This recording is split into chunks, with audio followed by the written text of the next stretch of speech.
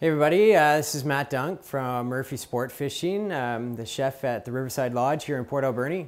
So today we've got another salmon recipe for you. This one is a coho.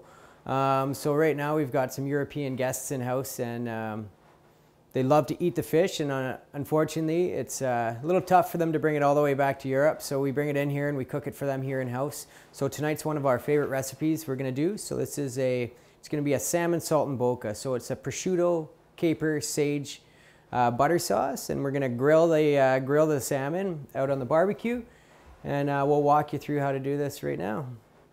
Okay, so the first step I'm gonna do, I just like to do this before I start making the sauce. I'm just gonna season the salmon. So just with a little bit of salt and pepper and olive oil. So I like to use a coarse salt and just a little bit of pepper, just a nice little mix. And then just got an olive oil. Just any olive oil is fine. I just like to cover it, give it a good coating on it. And we're just gonna let that sit for a couple minutes while we make our sauce. So first step with the sauce, you want to, I like to saute some shallots with a little cube of butter, and then add the prosciutto just to get a little bit crispy. So I got a nice hot pan there. It's gonna get a nice sear on the shallots. So we just got a nice small dice on the shallots. Probably about 2 tablespoons or 1 small shallot. I've got about 4 pieces of prosciutto, and it's just cubed up, nice and small again.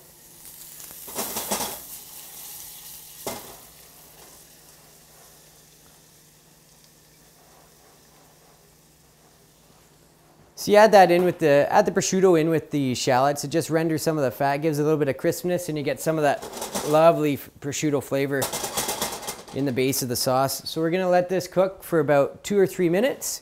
And then we're gonna add the capers, the sage, and the rest of the butter.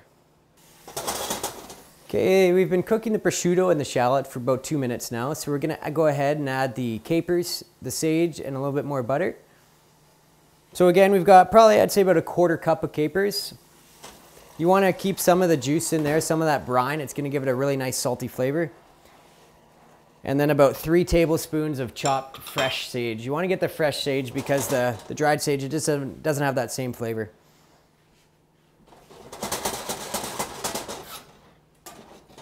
So we're just going to mix that all together now and give it about another 45 seconds before we add some more butter. Kind of get all those flavors nicely combined. I've got my butter nice and cubed. I just find it emulsifies the sauce a little bit better. So we'll just add a few cubes at a time until we get the desired consistency we want. This is about 1/2 pound of butter, and I'll probably use most of that. So now that all the butter's melted, we're gonna add the lemon juice, and then we're gonna check the seasoning. A lot of the time the capers and the prosciutto carry enough salt, so you don't need to over season it.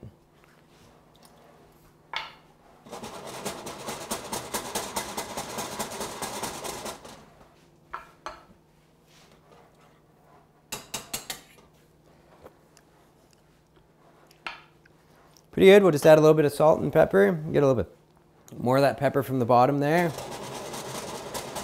We're just gonna head outside now that our sauce is done. We'll put it off to the side and we'll start grilling our salmon.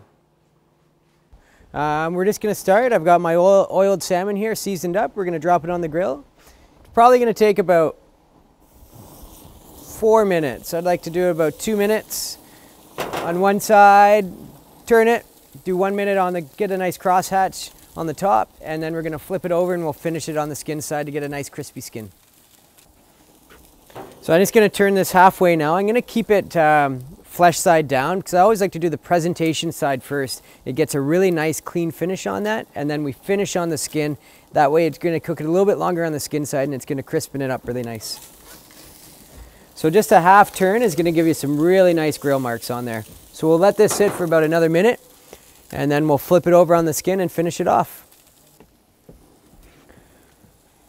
Okay, so you can see the fat starting to come through on the sides of the salmon now. That's a key indication that it's time to flip it for the last time. So we're just gonna grab this, throw it over onto the skin.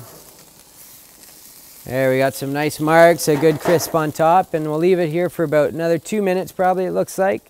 And then we'll be ready to rest the fish and then eat it. It's very important to remember to rest your fish for about 4 or 5 minutes once you take it off the heat.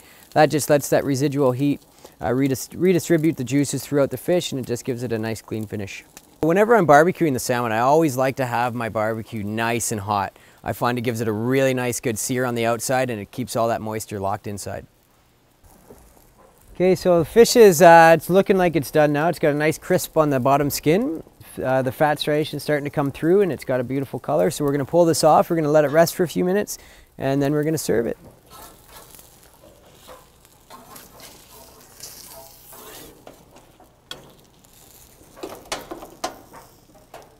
So now that our salmon, it's been resting for about 4 minutes and our sauce has been sitting for a couple, so all those flavors are going to be nicely combined. We're just going to grab it. We're going to take about 2 or 3 tablespoons over top.